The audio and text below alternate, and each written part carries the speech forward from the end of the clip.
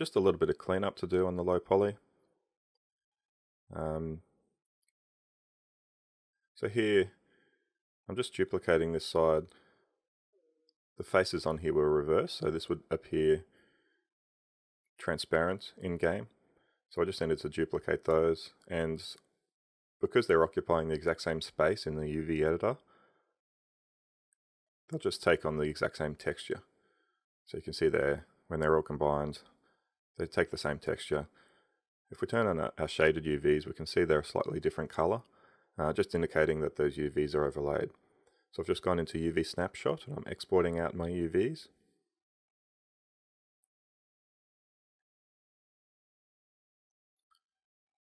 Setting it to 2048. Now I'm deleting all my history, deleting history, export selection as an OBJ, and just incrementing the name there.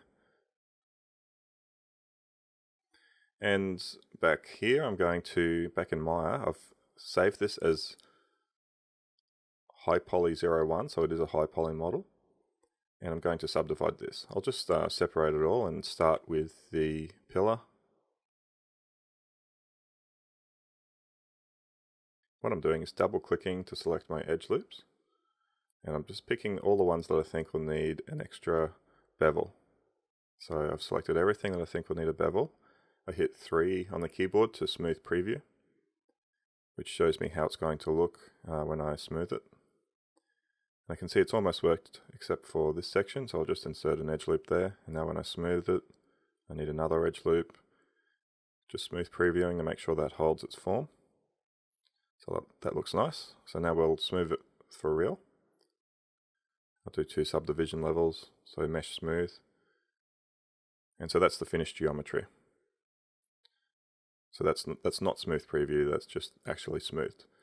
That's important to distinguish between the smooth preview and really smoothing. Just duplicating that over for the other side.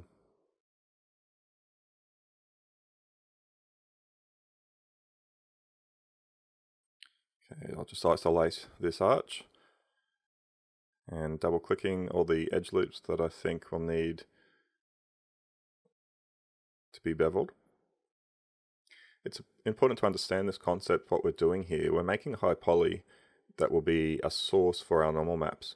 All we're doing is exporting this finished model out of Maya, bringing it into xNormal, and then it will bake the normal information from that high poly onto our low poly.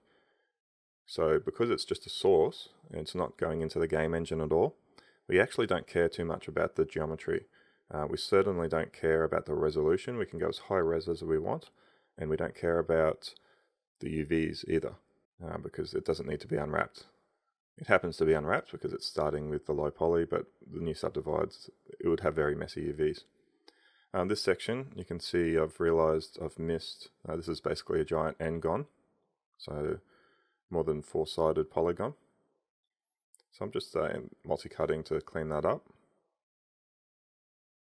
And of course, because I'm currently working on the high poly version, I'll have to do this step again on my low poly and re-export that out. I could just export this as the low poly, but it's much easier just to do that again. It only takes a moment. So this sort of high poly modeling at this level is extremely simple. It's just inserting control loops or bevels. So basically the bevel gives it a nice smooth edge, and sometimes you need an extra loop, which you typically call a control loop, like there, to help that smoothing process form the shape you want. Because in this case I don't want those edges too smooth, it is meant to be a hard surface material. So zipping through it pretty quickly. If you are doing the bevel, you want to make sure you've selected all of the loops that you need, all of the edge loops. If you try to bevel it in pieces, you'll end up with pretty messy geometry that won't smooth very well. So while I said it doesn't matter too much if your geometry is a little bit messy when you smooth it because it's high poly, what does matter is that it does smooth well. And so if your geometry is just a little bit too messy, you'll often get pinching.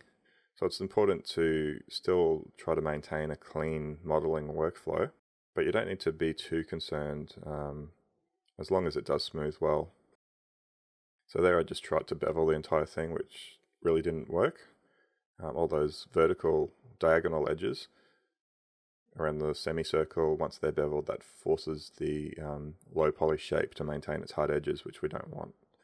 So just once again selecting all the edge loops that need to be beveled, making sure I get those vertical sections. So you can see they're a bit of a problem. It's not smoothing well because it's messy geometry, and that's because of the vertical bevels, the top and the bottom there, are going into triangles. So what I'm doing is undoing the bevel and just continuing that selection straight down, so that when it does bevel, those vertical pieces inside the sort of window glass pane type sections aren't being aren't being triangulated when it bevels. So you can see now when it smooths, it's nice clean topology. So I'll put the smooth modifier on and just delete the back one and duplicate that front again. And scale that so it's reversed. Nice easy way to do the other side. And that's it. I'm not worrying about the doors because they're just completely flat, and exporting that out with HP in the file name as an object, an OBJ file. So I'll door HP so I can easily identify in the file name that it is the high poly model. And just quickly before I move on, the low poly, I have to clean up this n-gon. You can see there I just made a little mistake which has caused some messy geometry. Very important to pick that up. So we'll just isolate that section again and clean it up very quickly with target weld. And here I've triangulated. It's an important step just before you finish exporting it out into xNormal. Just triangulate your model. Now what I want to do, I've just centered the pivot and I'm writing a script which is available with this video. UV shell hard edge. All this does is convert all of the texture border edges into hard edges and everything else into soft edges in our UV mesh display. So by loading this script, you can then select all of your script, middle click, drag that onto the shelf. Then anytime you click the shelf with any object that is selected, all of the texture seams become hard edges and everything else becomes a soft edge. So it's just a nice quick way to prep your model for a normal map. Now what I'm doing is selecting all of my UVs, and with the move tool I'm selecting the normal axis orientation.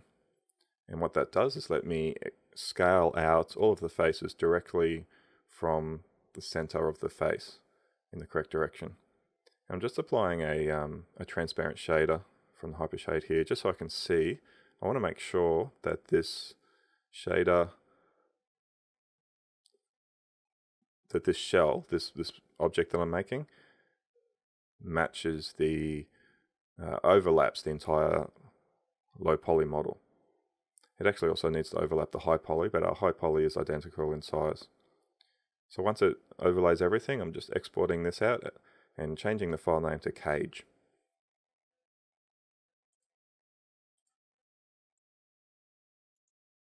So I've loaded up xNormal, and in my high definition meshes, I'm loading up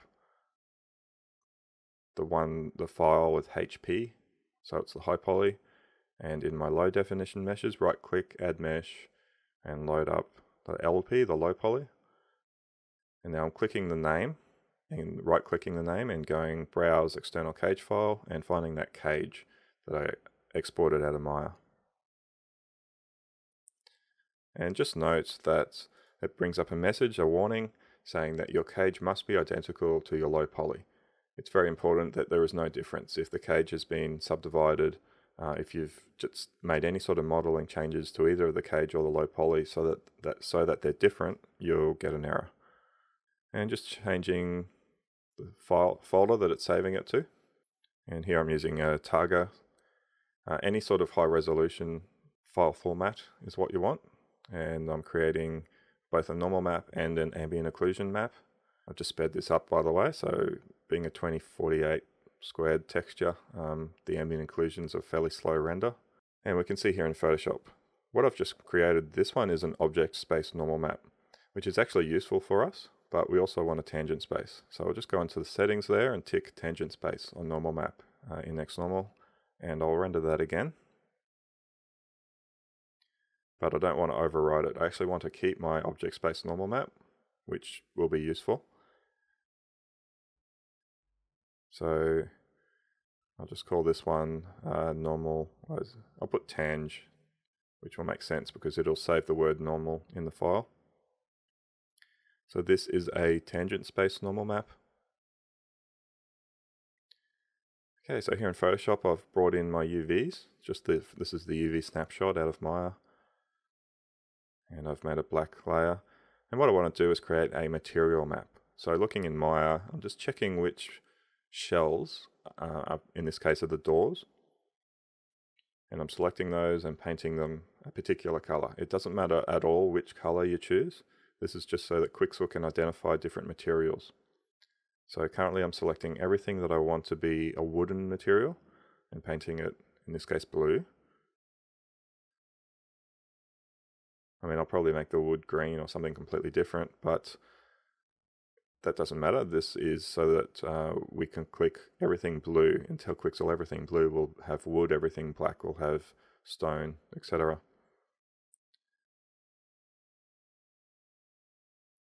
I'm just selecting those shells on the inside, making sure I've got both of the front and the back.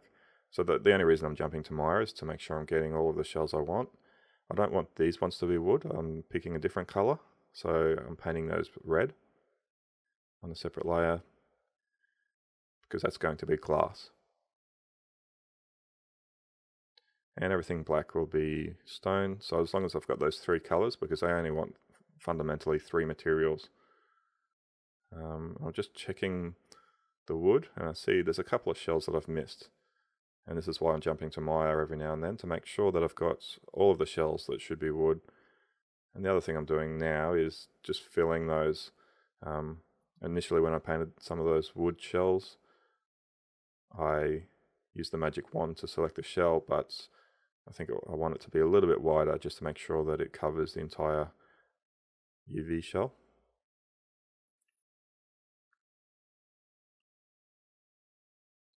So I'm just double checking I've got everything in Maya that should be wood. And I seem to be missing these inside shells here. So I'm just, yep, so these shells here are all part of the door. So I'll just paint those blue.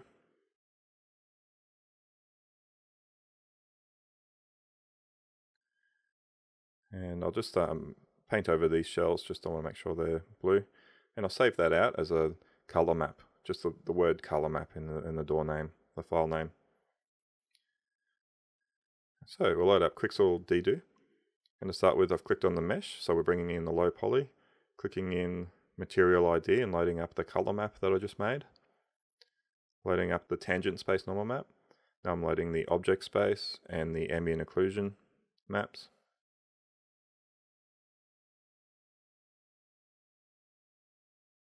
And making sure this is set to Unity 5 target.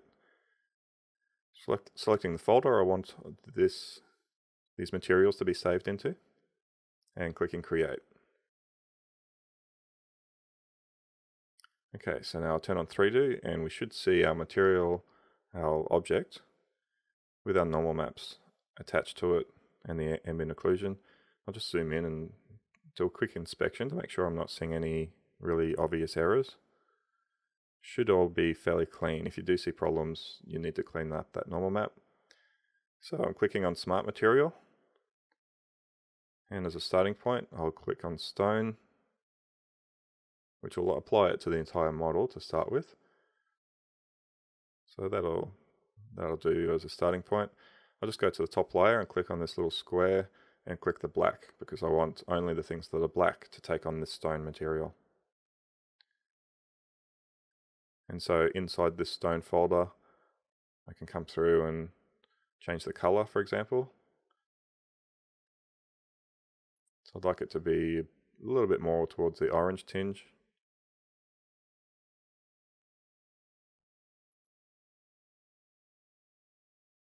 So on the left there, that's the mask. So by clicking on that black and white image, that opens up the mask editor, the Dynamask.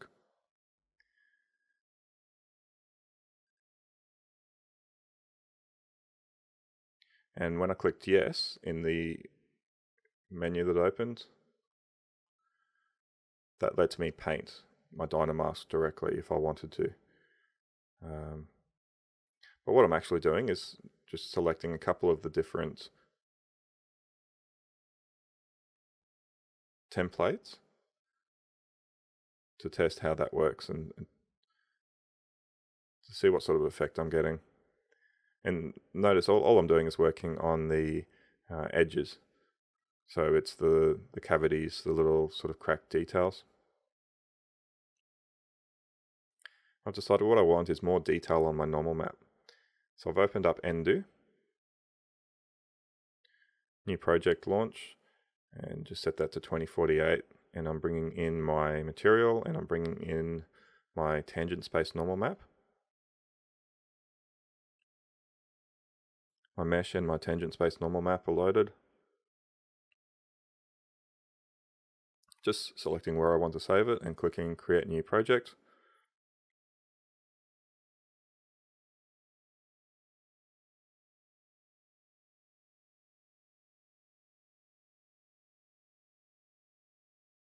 So keep in mind now, what I'm doing is I'm in Endu, not Dedo. So here in Endu, just clicking on add new sculpt layer, which lets me draw directly on my normal map. And so the doors, just selecting a shape. In this case, I've probably gone a bit too quickly to make this. It's probably better to look at photo reference. You can see when I update my image, that shape I've created has appeared on my door.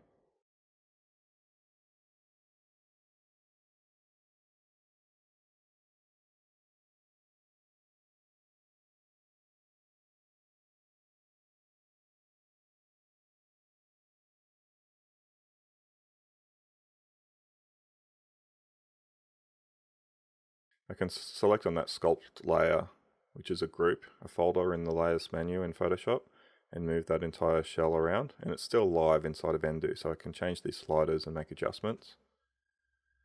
And your typical workflow with Endu, and Dedo for that matter, is fairly experimental. You need to just select options until you get the sort of effect you're after.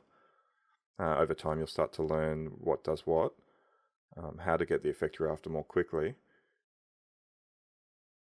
But you should always be trying different options until it starts to appear how you want. So I'm just trying to get a sort of soft groove into the door. I can see that effect there, so that works nicely. Just a very good normal map effect onto a simple low poly plane. And Control T lets me transform that object. I'm just going to duplicate, right click, duplicate group. Now when I move it over, I'm holding down Shift to snap it in the horizontal. So now I'm duplicating that group again and making a smaller one above, which guarantees it's the exact same width, and just Control T to transform and scale that down a little.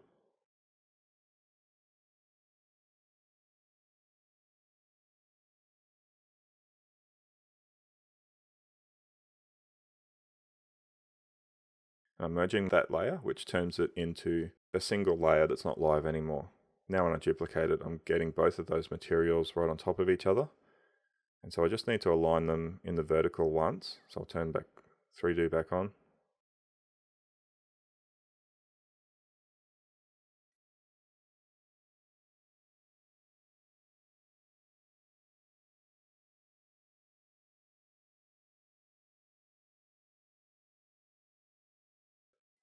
So getting those in alignment.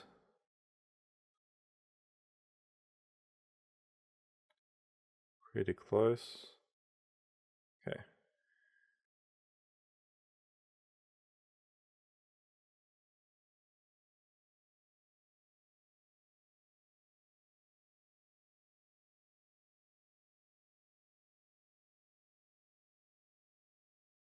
So in the photo reference, I want to recreate this very obvious brick structure for the pillars.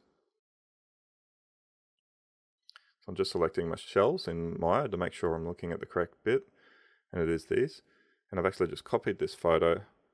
I'm going to use the Undo Photo Map Conversion tool to turn this photo into a normal map and overlay it.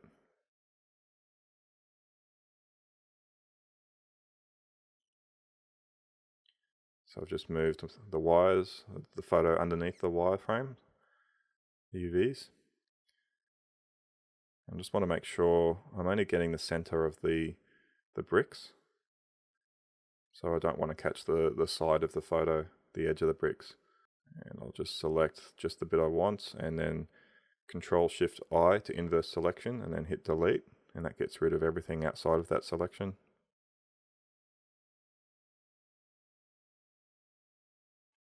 Just got an extra section there when I move it out that wasn't cropped, so I'll just delete that.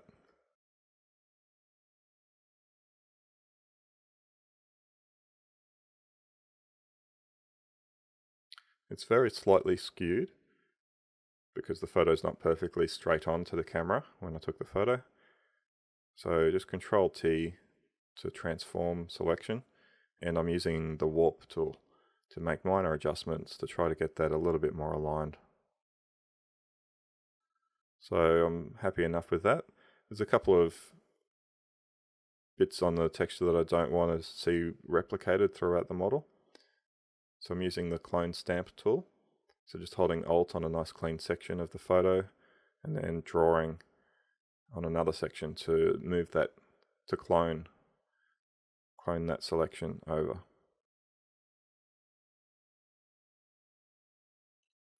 So just a quick cleanup job really.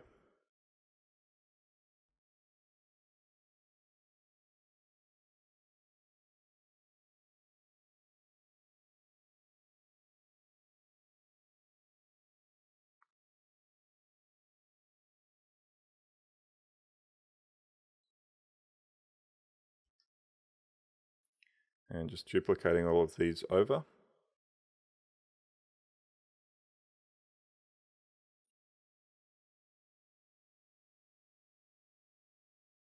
Now merging those layers so they're all on one layer, and then I can duplicate the whole lot over to the other side of these shells. And again, merging all of those so the whole lot's on one layer. Then in Undo, I just click the Convert to Normal Map button. And now it's just a matter of playing with these settings to try to get an effect that I'm after. I'm turning the opacity down because I still do want to see the normal map bake out of xNormal underneath. We're just trying to get the impression of bricks on top. So checking it in 3D to see how it looks.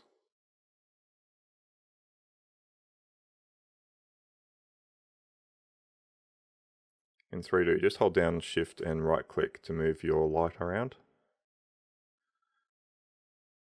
So as a standard, it kind of works well, but I'm just going to go through the settings in Undo and trying to find something I like a bit more than that. Playing around with those curves gives some nice results.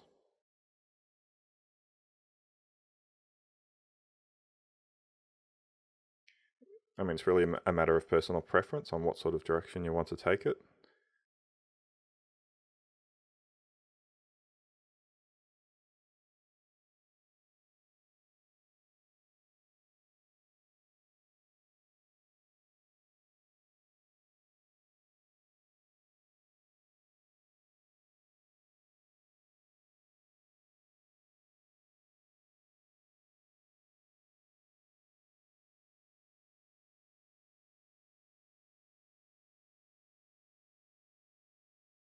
Okay, that looks pretty good. Now what I'm going to do is convert my map, my entire normal map, into an ambient occlusion. So normal to AO, click active dock, and that will automatically generate an ambient occlusion. And I've done that just to create the new bricks that I just made. So I'm just copying that and pasting it into my existing ambient occlusion. So the ambient occlusion that I've baked out of xNormal is a much nicer AO map than the one that Endo generated, but I want the darkness from these bricks included in that. And I'm just going to adjust the levels just to push that a bit further, because I really want the gaps in between the bricks to be a lot darker to give it a sense of depth. Because I've pushed it so much further, the top section, the top layer of the bricks are just a little bit too dark. So I'm just selecting these top sections, and with an eraser set to about 25% strength, I'm just let's turn that up to about 50% strength. Just erasing the top, so I'm getting nice dark cavities and not so dark surface effect on that ambient occlusion. So just a quick way to sort of fake some ambient occlusion on that on those bricks. And I'll save this as O2 just because I don't want to overwrite the original ambient occlusion. And what I'm doing is just quickly reloading a new dedo project with my new ambient occlusion map. And I'm calling this incrementing the file name. And here it is in 3do. Brand new project in 3do. So this time I'm going to load, I looked at the brick materials and I think I quite like that effect.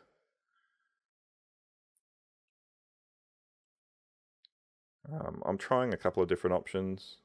Just taking a look at this old concrete. It's kind of okay, but it's not really what I'm after, so I'm hitting delete. And these different stone material give it a nice effect. I do like this one.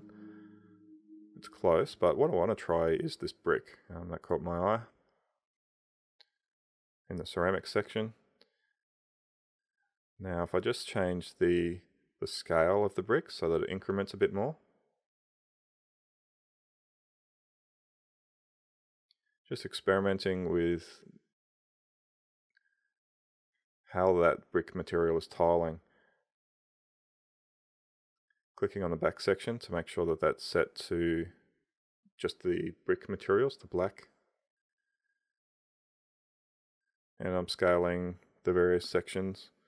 One thing to note though is the tab is currently set to normal. So I'm actually just tiling the normals at the moment. Now what I've done is load up this brick material just as a single material. And I've loaded up the smart mesh editor, the mask editor, which lets me paint out the mask. And I'm going through and painting out everything that I don't want for these new bricks. What I want to do is just have these bricks at the top section, because you see from the photo reference that top section is made from a different type of brick than the rest of the model.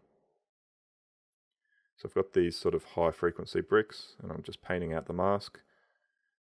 Then I apply that mask.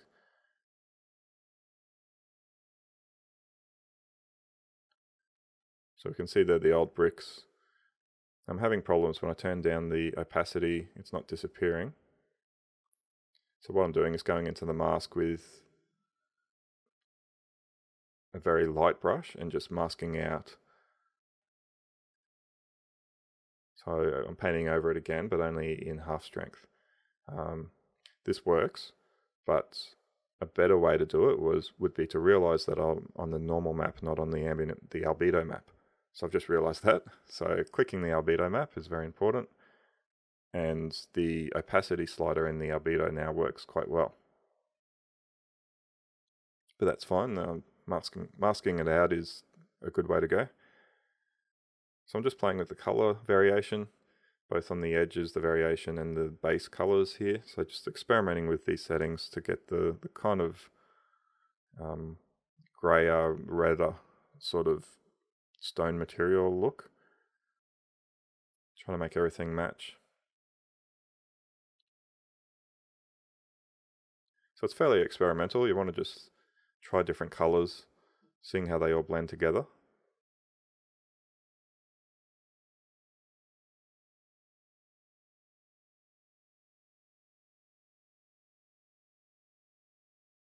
So it's sort of in a brown-red hue. So I was happy with that. Now I'm going to apply a wood material and just set that to the door color, the blue. Looks good, but I'll just click on that base and turn the scale down. It's just a little too detailed. You can see if we make that scale too high or low in the negative, it's repeating too often. That repetition is obvious. So -2 looks good, but it's still a bit strong.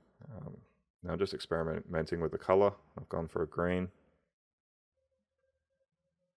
So I think -1 works, but I'm turning down the texture intensity. I'm also just going to experiment with some of the template masks on the door. So we can see here the black and white.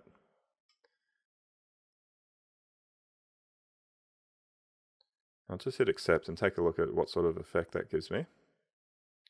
You can see, because it's grayscale, it's fading.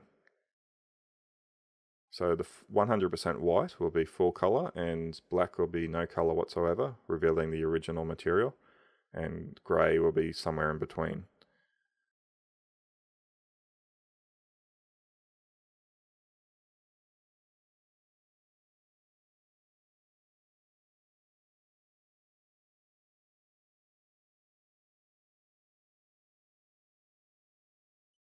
So you can see there those templates that are very white, very black, almost completely get rid of your textures.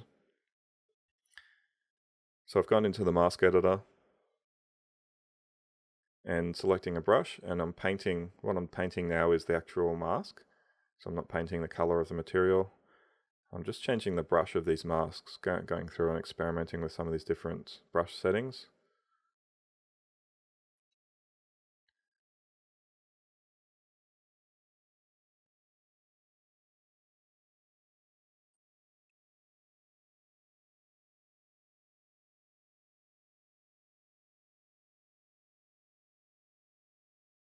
It's not bad, but that coffee stain type effect's certainly not what I'm after.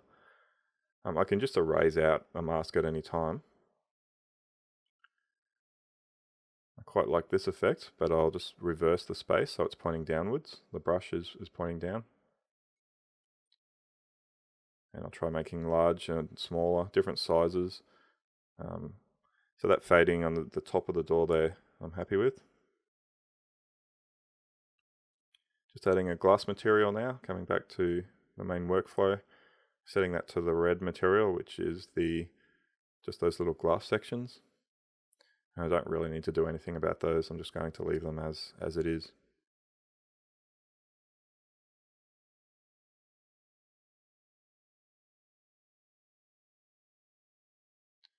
I'm just turning down the opacity on the normal map of the wood. It just feels a little bit too rough. I only want a little bit of a sense of the rough woodness material. If it's too strong, it's not very realistic. I'm just going to save the project. So at any point I can reload this project in Ddo and keep changing from where I'm at. And now open the exporter and set up where I want to export out the different maps for Unity 5 Metal workflow.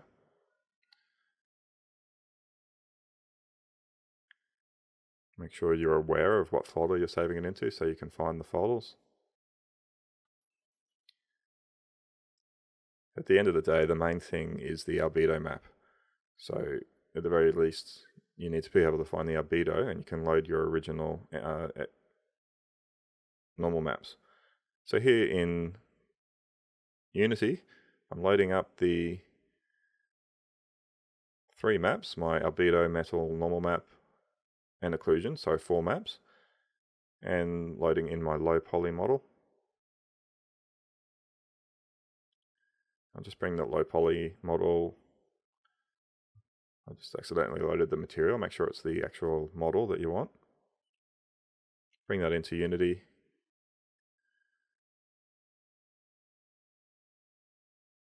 I'll just rotate it quickly so it's facing the light. I could have rotated the light as well. It doesn't matter. And make a new material for the door, and we'll apply the albedo map so we can see the color straight away. Apply the normal and click Fix Now so we can see our normal map updated correctly. Apply the occlusion, which gives us our darker depth, and the metal into the metallic shader. I can see that's not worked very well. It's too shiny. So I'll actually just get rid of it. Just hit delete. I'm happy with just those 3 materials on it. And we don't really need any metallic scents on it. And really that's the finished model. All assembled inside of Unity and ready for your game scene. So thanks for watching. I hope you learned some things, and stay tuned for more videos. Cheers.